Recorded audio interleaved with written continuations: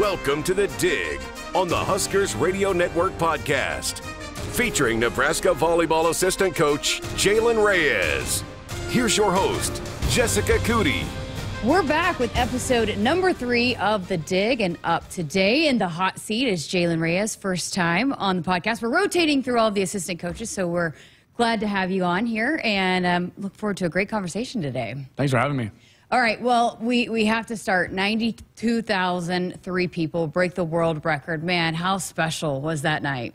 It was unreal. Still can't fully grasp it, if that makes sense. Everyone asked me, like, did this meet your expectations of what you thought it was going to be? And if I'm being honest, I knew the fans would show out, and I knew we would break records. But I don't think any of us could have expected how it went. I mean, it was just one of those things where I don't know. I mean, I'd love to do another one of these, but I can firmly say I don't know if I'd ever coach in one of these environments ever again in terms of, like, I mean, some of the pictures and just being up there on the stage in front of everybody, and just most of the time when we coach volleyball, I have this tendency to kind of like, everything else kind of goes away. And then here at Nebraska, we get to coach in front of amazing crowds all the time, whether they're on the road, they're at Devaney, they're up in Omaha. But Wednesday night was, I mean, you know, I'm honestly just humble and happy I got to be a part of it, because I don't think that's going to ever happen again. You know, I'd love to be wrong, Trev, but I just, you know, it was one of those things where, you know, it was one of those, you're part of a world record, and just how cool it is for our girls and for the state of Nebraska and the university to really show, like, where the home of college volleyball is. I just think is really, really awesome, and can't really put it into words yet. What was the tunnel walk like? I mean, I've been on the field, because when we have recruits for the football games, we are usually on the field when the boys are coming out. And I remember my first tunnel walk watching it, I'm like, damn, this is pretty awesome.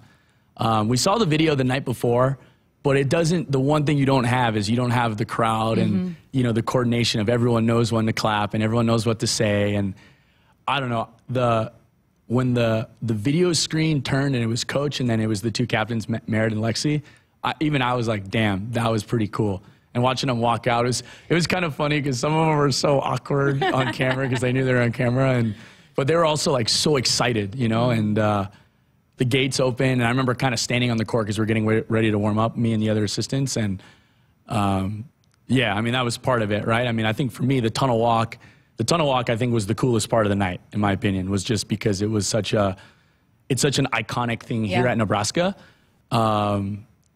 And the fact that, again, you know, our girls got to do it, you know, and now those girls, when they come back and they go to a football game, they'll be able to say, like, we did one of those. And I may be biased, but I think it's the coolest one out of all the probably hundreds of times Nebraska have done a tunnel walk. The volleyball players got to do the most special one, which is really cool. I mean, there's a lot to, I guess, battle through all that. I mean, the emotions, the crowd, the outdoor. So overall, how did you guys feel like the team handled everything? Because you still had to go play a match. Yeah, I think they did an unbelievable job of just separating. Even coaches, like, this is going to be emotional, like, even before the game, during the game. But I thought when it was time to play volleyball, they played volleyball. And if I'm being honest, the wind was a factor. In the first set, we were only setting. It was tough to set the ball just because the wind was coming from the southwest. It was tough to set the ball to the west side of the stadium. So in the first set, we set a lot of balls to our outside hitters. We even sent our middles to not go on that slide behind the setter. We just kept them in front the whole time, just because the wind was, you don't, in volleyball and beach volleyball especially, you don't want to, it's hard to set the ball in the direction of the wind, because the wind can really affect it. So we just set away from the wind and then hit it back toward the wind without getting into the nuts and bolts of it. I think the fact that all of our players played beach in the spring helped a ton, because when we talked about this stuff, they weren't totally lost. And Bergen Riley, I think, did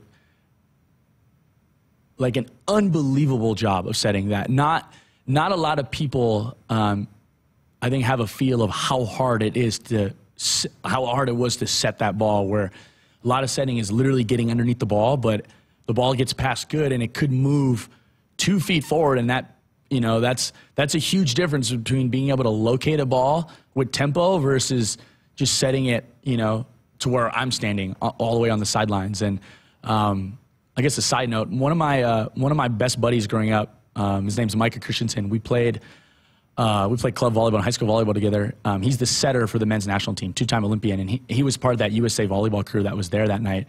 And that was the first text he sent me, was the environment was unbelievable. And man, kudos to your setter, and him being a high-level setter understood kind of like how hard that was, watching that ball move on the pass. You know, from the TV broadcast, you can really even see how much that ball is moving around.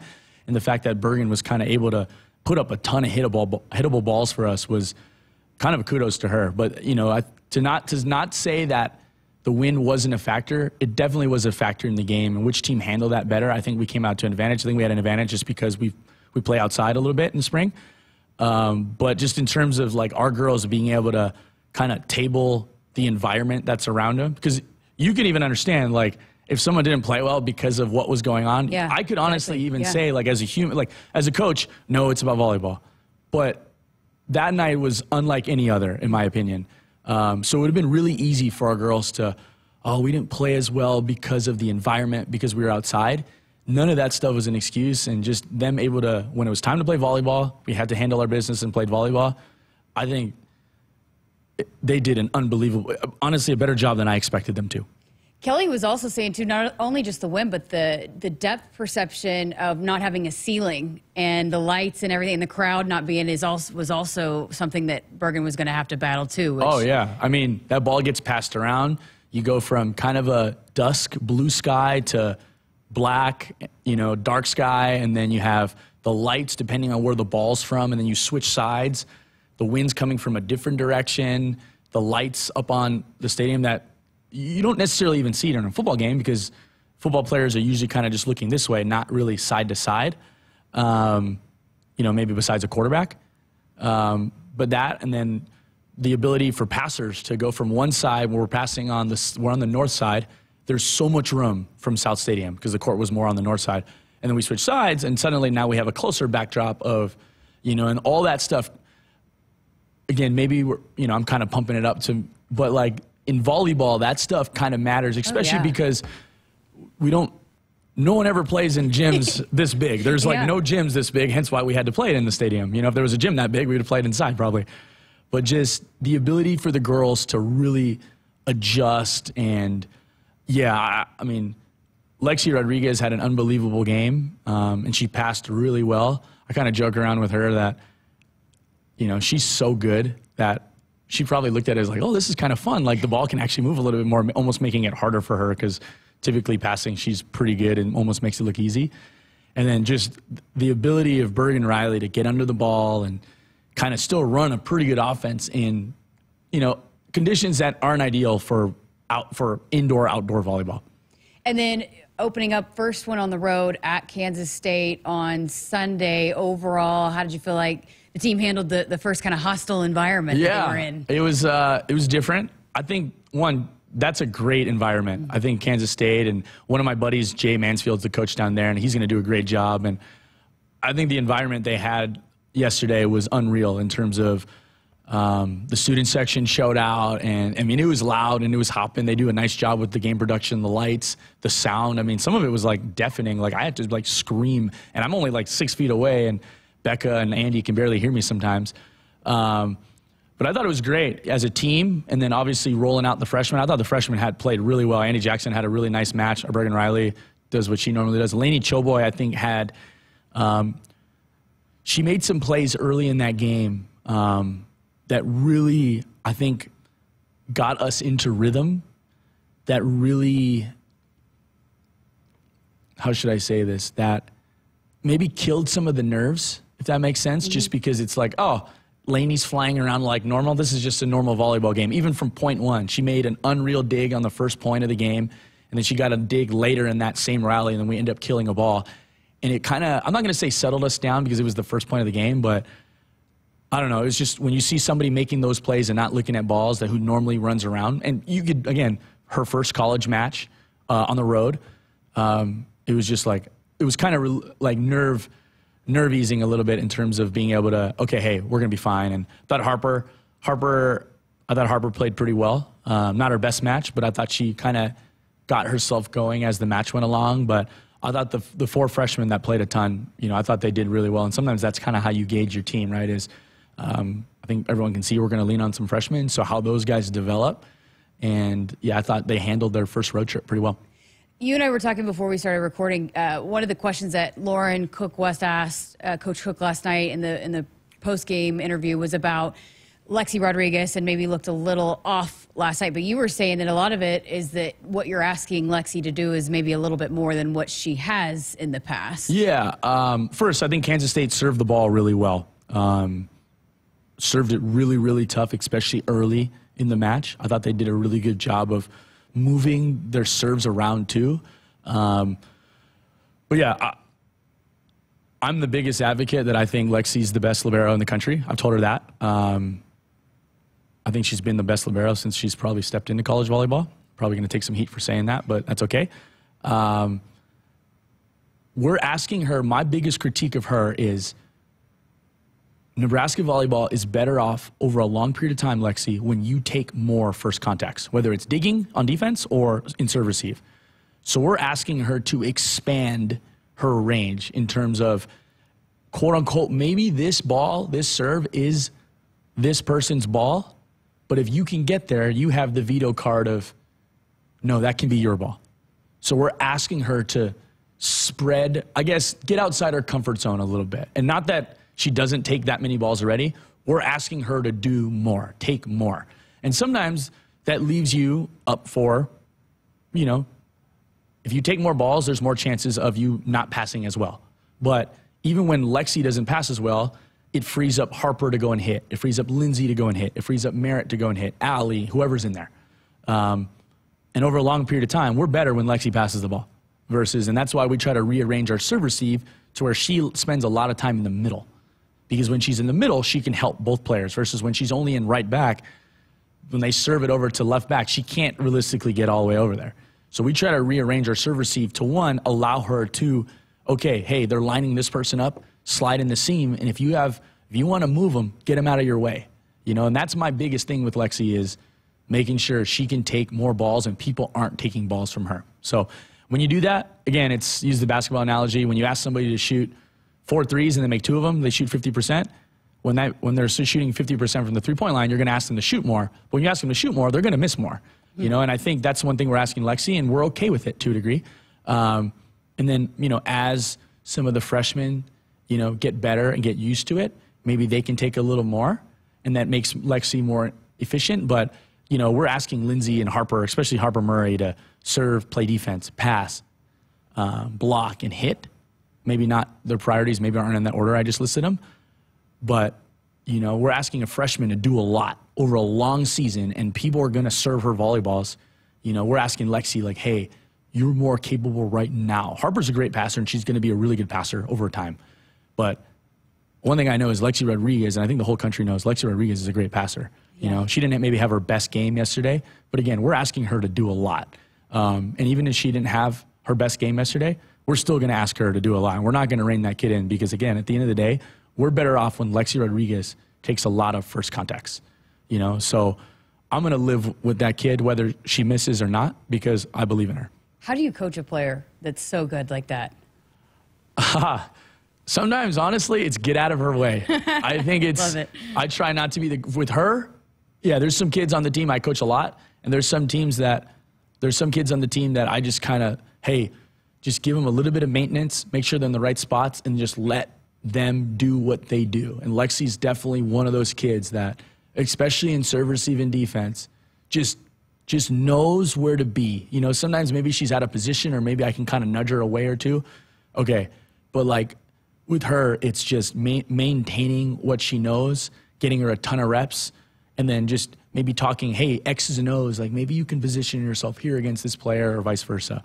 But if I'm being honest, comparing her to a kid like Andy Jackson or Becca Alec or Maggie Middleton, I do more training with them during practice to just because, hey, they're at that stage where they need it, versus Lex in her role, she's already elite. Just kind of fine-tuning some stuff with her is really important, looking at some stuff on video. And again, a lot of the coaching is, Lexi, take more balls. You know, encouraging her to do that, to where we're going to live with the ball that maybe you don't pass as perfect because you passed it. And the more balls you pass not perfect because you're taking more, you're also going to pass way more balls perfect because you're taking more. So living with the minuses because the pluses are going to outweigh the minuses, again, over a long period of time. Absolutely. If you got like a parent or a young libero that's listening in, I mean, how do you get to the point that Lexi is at, where she is that good? I mean, what goes into that if you're training as a young athlete? For that position, reps are huge. It's such a feel. It's such a, you have to know what you're seeing. So someone has to maybe coach you on what to look for. But it's also just being put in that situation so many times to where Lexi's body just knows like where, like what to do. And her platform knows how to move, and her eyes know what to look at, and her feet. You know, I was kind of saying off air, I don't even know if she knows how to verbalize all of it, because she's so, it just comes so naturally to her over a long time of playing, a lot of reps. And she's played for, honestly, some unbelievable coaches when it comes to training, passing, and defense. I think Coach Cook is the best college volleyball coach in terms of coaching defense, serving, and passing. And she's come from a club program that has a history of producing a lot of those kids. But I think reps are huge because it's such a feel, being able to see the ball off the server's hand, getting your platform out, and the touch of when the ball hits your platform and how your body needs to be. Without getting into all the X's and O's on air, it's such a rep thing. And the more, especially with serve receive, the less talking us coaches can do, and just the more putting the girls in those environments, they learn way more from doing it than me talking to them about it, because it's such a feel thing. And to a degree, it's simple. If like you watch Lexi, it's so simple because she has obviously this level of expertise doing it, but she also just has like, how'd you know how to do that? Well, I just know because like she's been put in that situation so many times, and her body recognizes like, okay, that ball's floating this way, I need to do this, you know, but she's able to make those decisions in that split second that, again, makes it why she makes it look so easy when there's not that many people, honestly, on the planet that could do what she does. Wow. Well, you had talked about the freshmen, and Andy Jackson had a great match yesterday, and 10 kills, hit over 750, and she's hitting almost 600 going into this Creighton match. What have you guys seen from Andy and what she's been able to do for you there at middle blocker? Yeah, I mean, first of all, there's not, the level of athlete she is we're not teaching that, you know. It's one of those things where she's just so gifted athletically. The key for her, it's almost the opposite of Lexi. Lexi has all these volleyball reps. She just knows what to do on the court. For us, getting Andy into those situations where understanding, okay, hey, the pass is here. This is the attack you should run, okay? The pass is nice and high. We need to go slow to fast. We need to see the pass first and then be able to timing. Getting her timing when it comes to blocking and attacking, being able to see the pass, and again, knowing what to look for, those are those volleyball IQ things that she's quickly picking up on that we're really having to work for. I'm not teaching her to jump higher. Part of it is, though, is like getting her to harness that momentum to jump high every time is the key. But being able to do it with, like, anyone can go touch a vertec really high. But in volleyball, to go touch that ball, you have to have the timing to it, versus a vertec is just, it's up there the whole time. You can, whether I touch it 5 seconds later or 10 seconds later, I can still touch it as high as I can. Versus in volleyball, it's, you need to meet the ball at a certain time. And a lot of it is timing. Blocking is, can I see the set and get my hands, but timing is huge. Because I can make the same block move, but if I set it super high, I'm going to be on my way down, and I'm probably not going to block the ball. So a lot of that is seeing what's going on, the volleyball side of things. And then if getting that timing lined up, because once the timing line is lined up, you'll see an athlete, there's very few of those in the country. But again, getting that timing, hitting a quick set or hitting a slide versus a pass that maybe is perfect, but if Lexi passes it fast versus Lexi passes it super high, those two things can affect Andy's approach. But if she does the timing right, at the end, it's going to look the same. But if she goes a little early on that high pass or goes a little late on that fast pass, timing's not going to look, and she's not going to look like the thoroughbred athlete she is. So a lot of it is that, and then a lot of it is just we're working on some range things where teams are going to start to figure out where she likes to hit the ball, or good teams are, which Creighton's a good team. So I bet they're going to come out looking to take away some of the specific things she likes to do. So now it's, can she open up her hitting toolbox, her repertoire of where she's comfortable hitting, you know, not just this way, but this way as well. So just working on a lot of volleyball skill stuff with her. It's funny, my dad and brother went to the match here inside Memorial Stadium. It was my brother's first time watching Nebraska volleyball live. Not a bad first game, right? And being part of the world record, yeah. So, but he was their basketball. My dad's a basketball coach, and my brother was saying I was watching the layup line, right, and that Andy Jackson immediately stood out to him, just the raw athleticism that you're talking about. When you guys are just going through your warm up drills, he was like number 15. Wow. So it's pretty evident, I guess, her raw athleticism that you can. It just jumps off the charts. Right. It's in volleyball. It's so crucial, like how people move. Right. Just watching, even the way they walk, even the way they run, the way they jump. Swinging your arm is important too, obviously, in volleyball, especially for an attacker. Like the first time I saw Andy play in club, this was before COVID. It was at a club tournament in Denver, actually, and just like in awe of that girl moves like an international volleyball player. She was 14. Was the knowledge there at the time? Maybe not. But just the way people move, for me is a big thing, because it's like those are, you think about it, by the time she was already 15, so she's already spent 10, 12 plus years learning how to move the way she moves. So like trying to uncoach that is, I'm not going to say it's impossible, but it's harder. It's nicer when they come in where it's like, man, this kid moves like this volleyball player, and this kid swings their arm and they jump. It's not necessarily how high they jump. It's just how efficient Andy Jackson is as an athlete in terms of harnessing, building momentum, going slow to fast. Obviously it helps that she's long and she has long levers, don't get me wrong, but just how she naturally does that. And there's a lot of girls on our team that do it too. We're talking about Andy. But how she naturally just kind of does that it allows her over a long period of time to harness her full capability as an athlete. Because there's some kids that can do it once in a while, but just they don't move efficiently all the time, especially when they first get here, to do it a lot, We're trying to get them to do it a lot of the times, and maybe even every time, So Andy has that ability of like understanding. Now it's just, can we line up the timing of stuff and getting her to open her hips a little more when she needs to do this, or hey, maybe taking better shuffle steps so where she can really jump to something is kind of those fine-tuning things that are honestly hard, but also so fun to coach, because it's like, I think at Nebraska, we get great athletes all the time, but there's some special ones that come around that you're just like, wow, I get to work with a kid like this. And honestly, we have a bunch of them on this team. So it's really, really fun. Now it's just kind of syncing the volleyball side of things with their raw athleticism, I think, is the key. Well, you guys got a couple big ones coming up, starting with Creighton and top 25 matchup. Get to have them home here inside Devaney.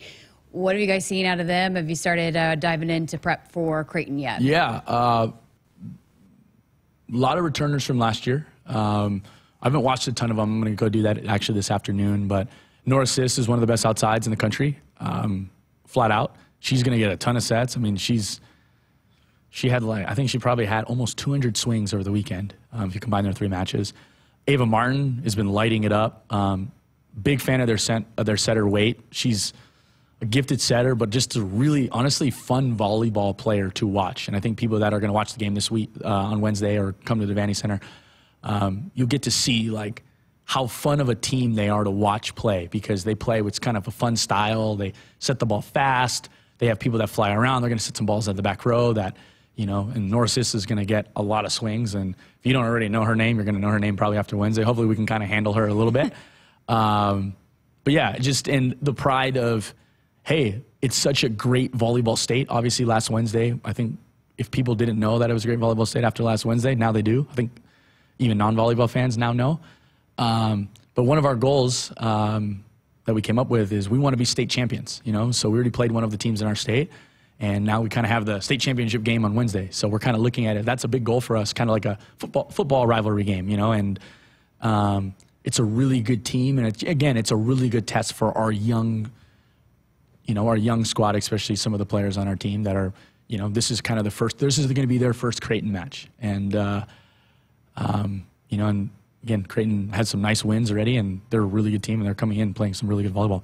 You mentioned their setter. They're fourth in the nation in assists per set and team assists. How do you disrupt that? I mean, how do you get them where they don't pass the ball as well? Yeah, I guess, serving is important. You know, that's one thing we need to really work on. If Coach Cook was here, he'll tell you serving is super important, and it is. And we don't feel like we're at the capability that we are serving the ball, so we're going to have to serve the ball really well to beat these guys. And then can we disrupt the things that they like to do, you know, with block and defense and, you know, having the littles in the back, just kind of run down balls that get past the block.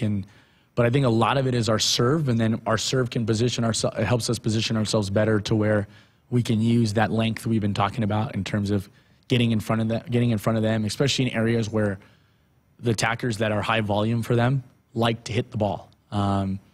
You know, and if we don't do that, we're gonna have a hard time. So we need to do that, and then obviously we need to, when they give us the ball, we need to make them pay for it. So we need to be able to transition and kill the ball.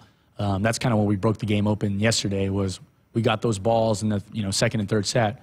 We were able to kill it the first time and not get into these long rallies. You know, honestly, my men's volleyball background, I know this might be a hot take, but I'm more of a fan of dig it, set it, and kill it. And these long rallies for me, I'm getting too old to deal with these long rallies. You know, I like when we're past set and kill the ball, and you know, we serve it. If we don't serve an ace, we block it, or we block, touch it, we dig it, and then we set it and kill it. So for us, it's just, can we terminate the ball when they give it to us? And that puts a ton of pressure on the other team, but starts with serving.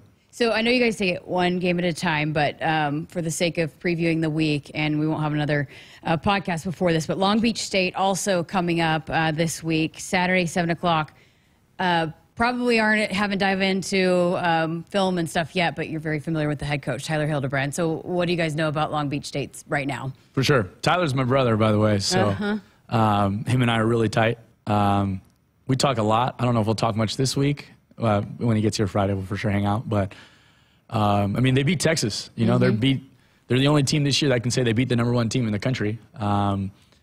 So they have a lot going for them. I know they took some L's over the weekend, but he's got a fun group. They set the ball fast.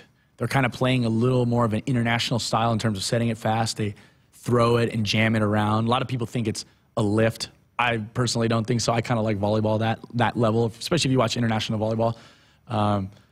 She's probably going to kill me for saying this, but when anyone in the United States throws the ball, I blame that on Jordan Larson anyway, because she's made a name for herself doing that anyway internationally. So when Husker fans complain about it, just know, hey, the Gov is the one that started that stuff. So we're all copying her. So, but no, it's fun. They have a bunch of good volleyball players with big arms, and Tyler's got them believing over there. And you know, it's not every day that a program like that can beat the defending national champions, #1 Texas, and you know, you can't take that away from them. And you know, if they can play with Texas, they can play with anybody. You know, and I think our girls know that, especially because a lot of them maybe either been recruited or have played for Tyler. Especially, you know, the older kids on the team have all been around when Tyler was here in 21. And yeah, just it's going to be a fun week of volleyball. Obviously, not overlooking Creighton because that's a big one, and then, you know, on to Long Beach, you know, probably starting Thursday. You said it, Tyler was your brother, and you guys work closely together. When he takes a head job, what is it about him as a head coach that you knew that he was going to be successful taking over the reins of that? One, he went home, right? He's a Long Beach State alum, so he's got a ton of pride for that program and that school. So I knew, just first of all, he wants that program to be great because that's Long Beach is part of him, right? And I think that #1, I think he's a really, really, really gifted people person in terms of getting young people to believe and play with a style. And whether you agree with that style or not, he gets them to play that style of volleyball he wants them to play.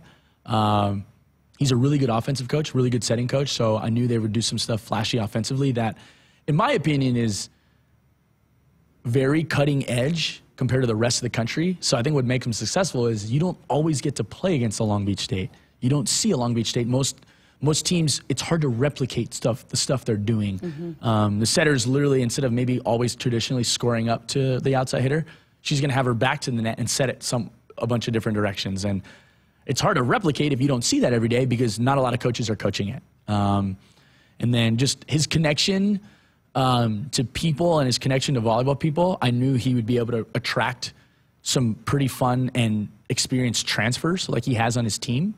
I think most of his current roster in terms of the people that we're going to see probably play Saturday night, they've transferred in from somewhere because Tyler can get kids to believe, and he's gotten me to believe that I can be a good volleyball coach, and side note, that I could be an okay golfer, not a good golfer, but an okay golfer. You guys battle it out on the golf course? I don't know if it's battle it out. He's basically my swing coach. I have no chance against him. If he gave me a stroke on a hole, I still think I would lose pretty like 9 out of 10 times, maybe. But he gets people to believe, and just being able to do that, being able to attract more talent, and experienced talent. So one, he's already working with the level of kids I think he's working with this year are even higher than last year, and he got a bunch of really good players last year to come in, and now he's got more, and he's getting some really good freshmen to come in. So I knew he was going to be successful for that reason, and to a degree, I'm learning this from John. Usually the successful coaches are the ones that don't hear the answer no, So, Tyler's kind of learned that. I think Tyler's always been that way. So just pushing his administration to, we need to be great in volleyball. This is a volleyball school, Long Beach State is. And their men's team is super successful, really good beach program. And Tyler feels like, hey, the women's program needs to be at that level. So, he's already kind of turned heads, and obviously he had probably the win of the year so far in terms of an unranked team beating the #1 team in the country at the time. So, honestly, a lot of the stuff he's doing, none of it really surprises me. I'm a little biased, obviously. Last thing I got for you, just going into this week as you head towards a tough stretch before you head into Big Ten play. What's the goals? What are the goals for this week? What are the things that the Huskers need to focus on this week? This week, we talked about being state champions and being undefeated in Devaney. So we have two matches in Devaney. We got to get better at serving. I think serving is really, really important to us. We're working on our offense. I think those are the two biggest areas, that as a group we need to work on. I know it's kind of cliche coach talk, but we don't feel like maybe we're, as a team, serving at the capability that we could. So we're going to look at some stuff there. And then just, again, fine-tuning offense and just finding ways to kill more volleyballs, whether it's in the middle, whether it's on the pin, maybe it's out of the back row a little bit. I think we can maybe utilize that a little more. Obviously, we're going to try to fine-tune everything, but I think those are two big keys. Serving, I think, is going to help us a ton against Creighton and against Long Beach. Long Beach likes to set the ball fast. So if they're in system, they can be held to defend. So getting teams off the net makes us a better block and defense team already. All right. Awesome stuff. Appreciate your time. Thanks for having me. Jaylen Reyes with Nebraska Volleyball, and we'll be back with another episode next week. I believe it's Kelly Hunter that will be back in the hot seat next week. And I should mention, if you have any questions that you want me to ask these assistant coaches each week, you can drop them in the comments, and we will pass those along to these guys each week.